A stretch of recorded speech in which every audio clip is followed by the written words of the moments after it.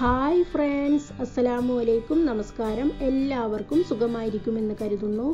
ഇന്ന് നമുക്ക് ഓണസദ്യക്ക് ഒഴിച്ചുകൂടാൻ പറ്റാത്ത കുമ്പളങ്ങ പച്ചടി നാടൻ രുചിക്കൂട്ടിലൊന്ന് തയ്യാറാക്കി നോക്കിയാലോ. നമ്മുടെ കുമ്പളങ്ങ പച്ചടി തയ്യാറാക്കിയെടുക്കാൻ വേണ്ടി നമ്മളിവിടെ ഒരു പാന് വെച്ച് കൊടുത്തിട്ടുണ്ട്. ഇതിലേക്ക് നമുക്ക് 1/2 കിലോ കുമ്പളങ്ങ ചെറുതായിട്ട് കട്ട് ചെയ്തതിന് ശേഷം കഴുകിയെടുത്തത് ഇട്ട് കൊടുക്കാം.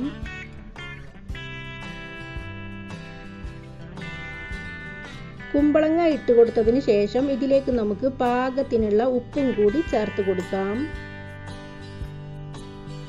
ഇനി നമുക്ക് കുമ്പളങ്ങ വേവാൻ വേണ്ട വെള്ളം കൂടി ഇതിലേക്ക് ആഡ് ചെയ്ത് കൊടുക്കാം. വെള്ളം ആഡ് ചെയ്ത് കൊടുക്കുമ്പോൾ വളരെ കുറച്ച് മാത്രം വെള്ളം ആഡ് ചെയ്ത് കൊടുത്താൽ മതി. കുമ്പളങ്ങ ആയതുകൊണ്ട് തന്നെ ഇത് വെന്ത് വരുന്ന സമയത്ത് ധാരാളം വെള്ളം ഇതിൽ നിന്ന് തന്നെ ഇറങ്ങി വരും. അതുകൊണ്ട് വെള്ളം ചേർത്ത് കൊടുക്കുമ്പോൾ ശ്രദ്ധിക്കുക. ഇനി നമുക്ക് ഇത് അടച്ചു വെച്ച് മീഡിയം ഫ്ലെയിമിൽ വെച്ച് നമ്മുടെ കുമ്പളങ്ങയൊന്ന് വേവിച്ചെടുക്കാം. കുമ്പളങ്ങ വേവുന്ന സമയം കൊണ്ട് ഇതിലേക്ക് നമുക്ക് ഒരു അരപ്പ് തയ്യാറാക്കിയെടുക്കാനുണ്ട്.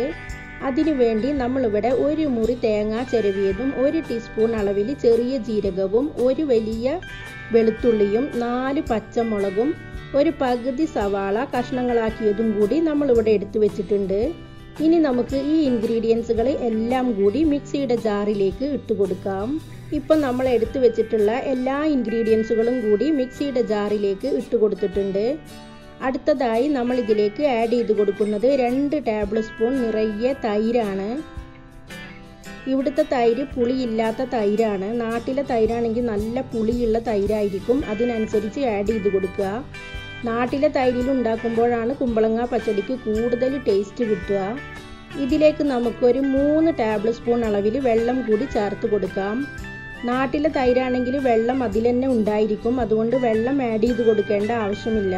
ഇനി നമുക്കിത് അടച്ചു വെച്ച് നന്നായിട്ടൊന്ന് ബ്ലെൻഡ് ചെയ്തെടുക്കാം. നല്ല പേസ്റ്റ് രൂപത്തിലായി കിട്ടണം.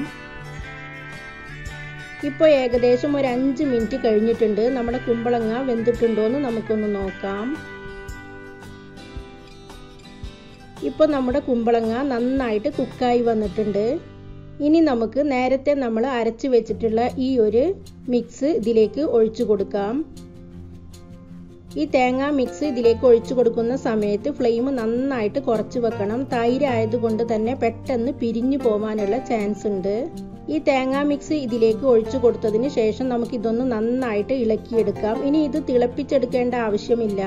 ഒന്ന് ചൂടായാൽ മാത്രം മതി. ഈ സമയത്ത് നമുക്ക് ഇതിൽ ഉപ്പ് കുറവാണെങ്കിൽ ചേർത്ത് കൊടുക്കാം. ഇപ്പം നമ്മുടെ കുമ്പളങ്ങ പച്ചടി ചെറുതായിട്ട് ചൂടായി വന്നിട്ടുണ്ട്. ഇത്രയും മതി, തിളപ്പിക്കേണ്ട ആവശ്യമില്ല. ഇനി നമുക്കിത് മാറ്റി വെച്ച് ബാക്കിയുള്ള ഇൻഗ്രീഡിയൻസുകൾ ചേർത്ത് കൊടുക്കാം. നമ്മളിവിടെ വേറൊരു ചെറിയ പാന് വെച്ച് കൊടുത്തിട്ടുണ്ട്. ഇതിലേക്ക് നമ്മൾ 2 ടേബിൾ സ്പൂൺ അളവിൽ വെളിച്ചെണ്ണ കൂടി ആഡ് ചെയ്ത് കൊടുത്തിട്ടുണ്ട്. വെളിച്ചെണ്ണ തന്നെ യൂസ് ചെയ്യുക. ചൂടായ വെളിച്ചെണ്ണയിലേക്ക് നമുക്ക് 1 ടീസ്പൂൺ അളവിൽ കടുക് ഇട്ട് കൊടുക്കാം. കടുക് പൊട്ടി വരുന്ന സമയത്ത് ഇതിലേക്ക് നമുക്ക് 3-4 വറ്റൽമുളക് ആഡ് ചെയ്ത് കൊടുക്കാം. അതിൻ്റെ കൂടെ തന്നെ കുറച്ചധികം കറിവേപ്പില കൂടി ചേർത്ത് കൊടുക്കാം. ഇനി നമുക്ക് ഈ മിക്സ് ഈ ഒരു കുമ്പളങ്ങ പച്ചടിയിലേക്ക് ആഡ് ചെയ്ത് കൊടുക്കാം. ഇത്രയേ ഉള്ളൂ.